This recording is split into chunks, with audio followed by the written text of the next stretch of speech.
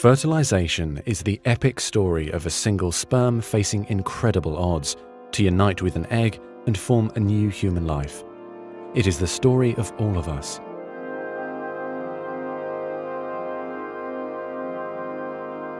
During sexual intercourse, about 300 million sperm enter the vagina.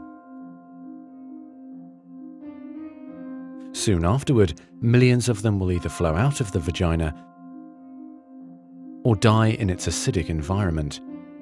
However, many survive because of the protective elements provided in the fluid surrounding them. Next, the sperm must pass through the cervix, an opening into the uterus. Usually, it remains tightly closed, but here the cervix is open for a few days while the woman ovulates.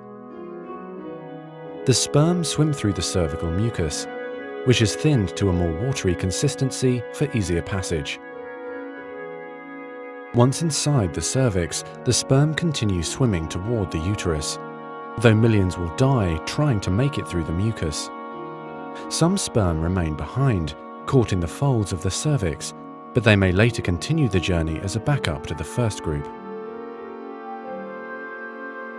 Inside the uterus, muscular uterine contractions assist the sperm on their journey toward the egg. However, resident cells from the woman's immune system, mistaking the sperm for foreign invaders, destroy thousands more.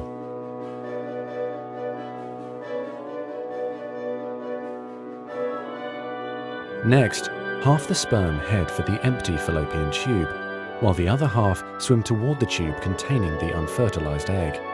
Now, only a few thousand remain. Inside the fallopian tube, tiny cilia push the egg toward the uterus. To continue, the sperm must surge against this motion to reach the egg. Some sperm get trapped in the cilia and die. During this part of the journey, chemicals in the reproductive tract cause the membranes covering the heads of the sperm to change.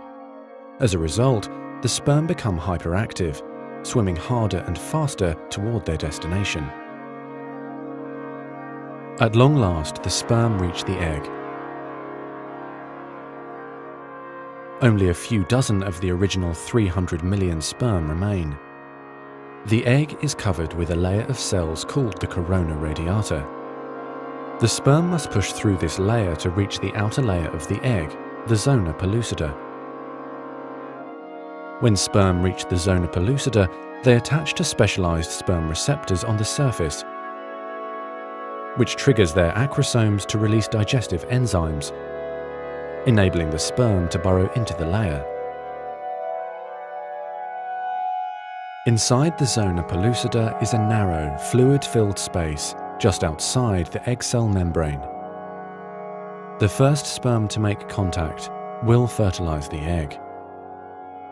After a perilous journey and against incredible odds, a single sperm attaches to the egg cell membrane. Within a few minutes, their outer membranes fuse and the egg pulls the sperm inside. This event causes changes in the egg membrane that prevent other sperm from attaching to it. Next, the egg releases chemicals that push other sperm away from the egg and create an impenetrable fertilization membrane. As the reaction spreads outward, the zona pellucida hardens, trapping any sperm unlucky enough to be caught inside. Outside the egg, sperm are no longer able to attach to the zona pellucida. Meanwhile, inside the egg, the tightly packed male genetic material spreads out. A new membrane forms around the genetic material, creating the male pronucleus.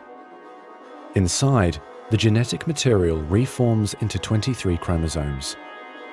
The female genetic material, awakened by the fusion of the sperm with the egg, finishes dividing, resulting in the female pronucleus, which also contains 23 chromosomes. As the male and female pronuclei form, spiderweb-like threads, called microtubules, pull them toward each other. The two sets of chromosomes join together, completing the process of fertilization. At this moment, a unique genetic code arises, instantly determining gender, hair color, eye color, and hundreds of other characteristics. This new single cell, the zygote, is the beginning of a new human being. And now the cilia in the fallopian tube gently sweep the zygote toward the uterus, where he or she will implant in the rich uterine lining, growing and maturing for the next 9 months until ready for birth.